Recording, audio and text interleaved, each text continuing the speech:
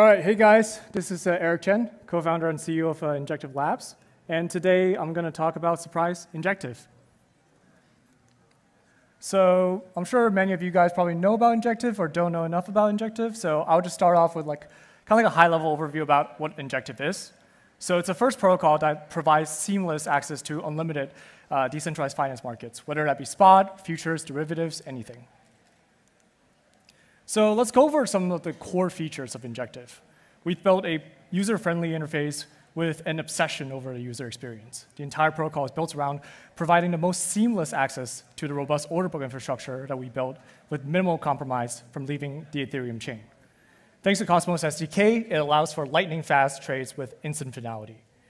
And the Injective relayer mechanism, which is kind of like a front end for an exchange, allows for the end user to not pay any gas. And thanks to the flexibility of the derivative mechanism, if there's a price feed, there's a market. Whether that be perpetual swaps, expired futures, binary options, it's all possible on Injective.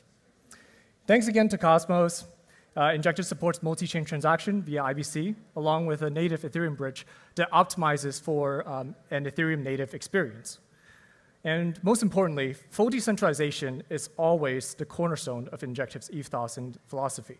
And this is shown in every single step within the lifecycle of a trade. And with a growing list of global validators, Injective is highly secure and completely borderless. So let's do a quick recap on the Canary Chain so far. The genesis state of Canary Chain was launched at the end of June, and the community has been extremely helpful and active in building out and decentralizing the Injective ecosystem. There are no critical exploits found, knock on wood, and Injective has grown to 24 validators thus far. As the first mainnet deployment of Gravity Bridge since June, over $100 million has been secured on the Ethereum Peggy contract. One big surprise is the level of activity that we've seen around the Injective governance. So far, there's 33 inactive proposals and 22 markets that are successfully proposed and passed. Here are some of the really interesting proposals. For number 51, as soon as Coinbase Oracle was decided by the community in the forum to be adopted as kind of the initial Oracle, we saw the first perpetual swap market for BTC USDT listed right away. For number 52, Stargazer is actually an off-chain initiative, but it's one of the first text proposal that was enacted on-chain. While it doesn't require any type of on-chain change or activity, it's still very interesting to see the community finalizing off-chain initiatives via on-chain proposals. 58 is a showcase for Injective's new negative rebate feature. It's a very interesting mechanism that allows for AMM-LPs to simulate the experience and return profile on an active on-chain order book. And number 60, well, it's IBC. So what's next? Obviously, Canary for the rest of the year. Just kidding.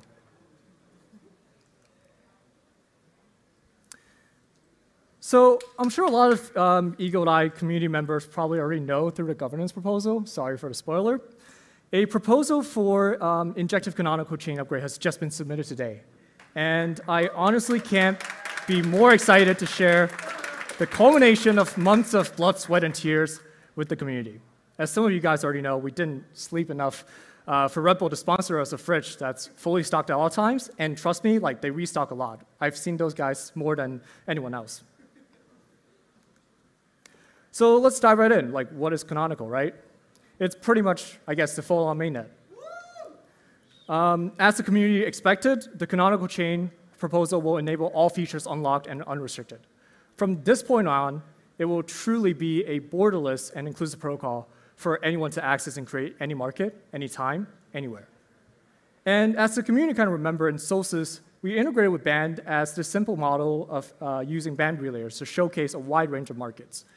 And now, thanks to the upcoming far more secure and decentralized IBC integration with Band, the price feed for crypto, forex, stocks, and commodities will be available on the Injective Chain. We also listened to countless community feedbacks and took the chance to revamp almost all of our products to offer the best-in-class experience for any type of users. Forgot to click that. There's a little bit of surprise at the end, no big deal. So let's go through them one by one. Injective Hub. This is kind of an issue we saw. A lot of community members reflected how within this kind of like multi-chain environment, it's really hard for them to navigate different tools and really unique type of applications on a chain. So we agree, and that's why we created Injective Hub. It's kind of the one-stop shop for everything related to Injective Chain. We make sure that Hub is the perfect starting point in their journey to the Injective ecosystem. And it may very well be their go-to for staking, governance, transferring, and also bridging. Pretty easy to use.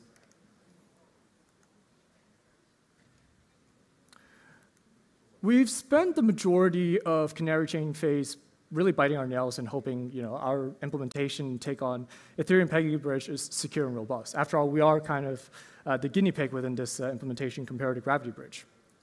And now with over $100 million deposited, most of our nail will probably live to see another day. Well, the keyword being most. Injective Bridge is really the starting point for many Ethereum users looking to access the Injective ecosystem. And first impression matters a lot. It's built to be pretty seamless, fast, secure, and fully decentralized. The bridge is the most important component of the Injective architecture, and it's critically secured by the consensus of Injective Chain itself. So it's not POA or anything. Try it out, honestly. Deposit and withdrawal is finalized in under 5 minutes, and once the user enters the Injective ecosystem, they'll get fast block time, instant finality, and less than 2 cents for gas. Oracles. That's a fun one. So since day one, it's our top priority to make sure that market creators can have as many secure and diverse price feed at their disposal as possible. And I'm happy to kind of show off the first 3 Oracle solutions that we included within this upgrade. Chainlink is one of the largest Oracle solutions, and we've been working with them pretty closely as the first wave of OCR 2.0 partners.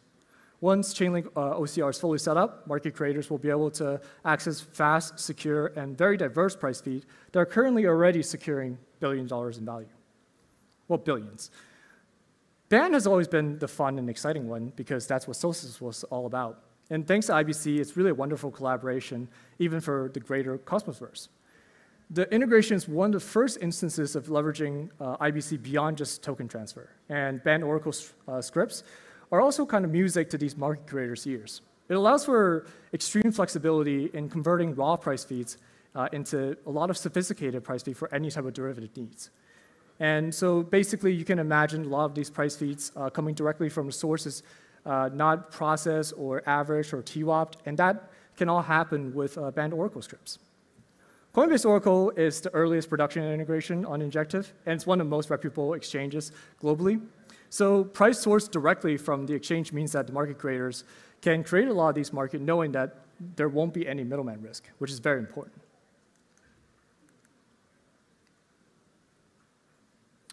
IBC is a cool one.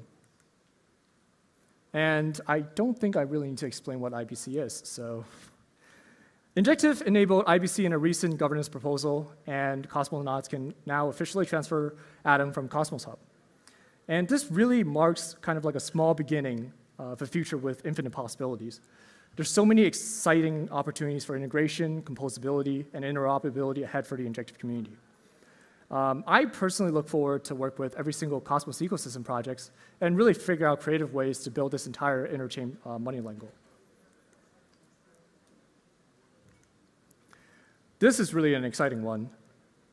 Canary Chain, when it first launched, it was literally just Injective Relayer. No one was too interested in becoming a relayer and build a front end. But now, relayers are joining at an exponential pace.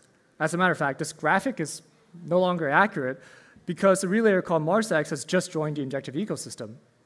The goal for Injective Pro has always and will be a reference and starting ground for a lot of these new relayers that will expectedly offer superior functionalities and better user experiences over time. And I really encourage everyone to join the relayer ecosystem. We've done a lot of work to ensure that it's extremely simple and easy to get started. And most importantly, we're barely scratching the surface of what a relayer can be and can look like.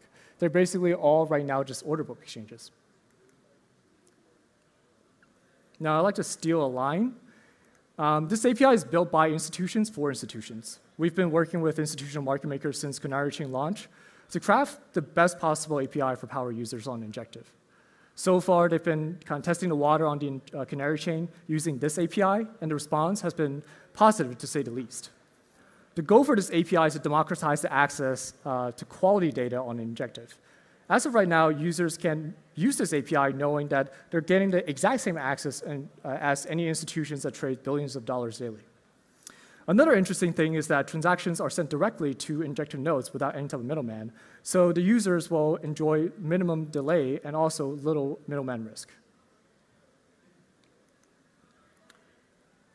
Oh yeah, there's a surprise. When I said there's a surprise in the end, I really mean it. So Injective Astro, this is really the crown jewel of Canonical Chain upgrade proposal.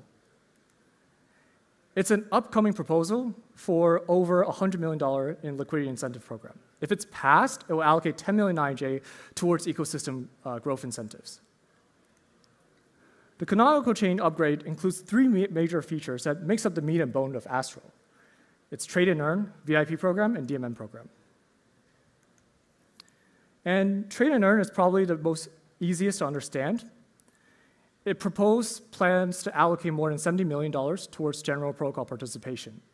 And in this upgrade proposal, we've built a fully on-chain mechanism that allows Astro to track and reward users based on a fair mechanism.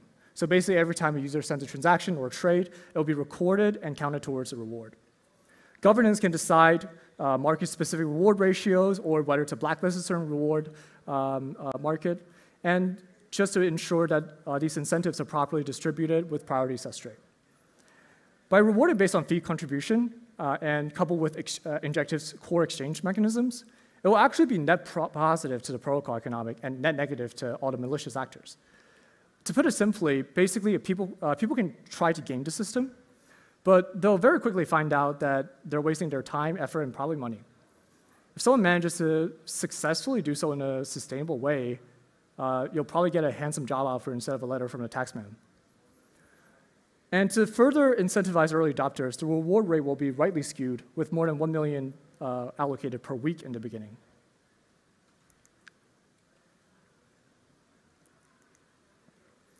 So to properly reward these power users that are generating a lot of volume within the Injective ecosystem, the upgrade proposal also includes a mechanism that's similar to kind of decentralized exchanges, volume-based VIP incentives.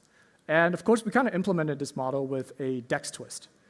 This model is fully on-chain and calculated based on fee contribution to encourage newcomers and ensures sustainability within a decentralized environment.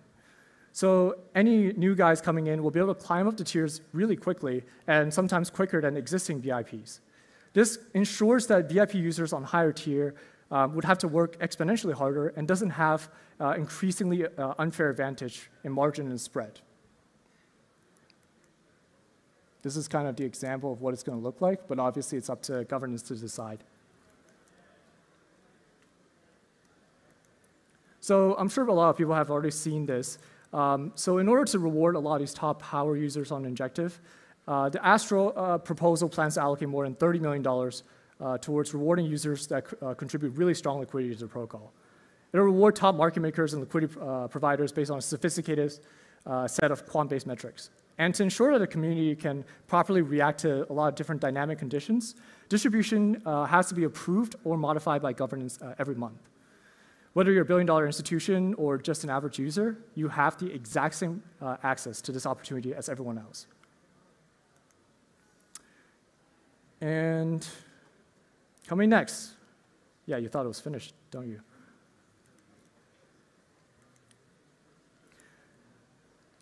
If passed, Canonical Chain upgrade is really just the start of an amazing journey. And here are some of the immediate things that we'll start to do next. So we start to commit $5 million to bug bounty programs to ensure that Injective Chain will always be safe and secure. And here's a kicker. Injective Lab has actually been quietly supporting projects that will or has been building on Injective via grants or investment.